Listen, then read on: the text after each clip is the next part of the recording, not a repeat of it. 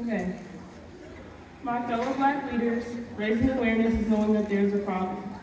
We must promote action.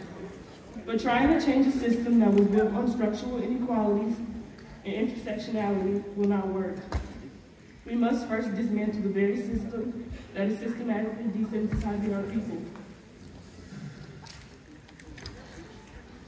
Trying to make us forget about our African roots, they still see us as forbidden fruits. They fail to tell the truth. You don't get to take us from our land and act like it wasn't true. So I don't assume that I am less than you.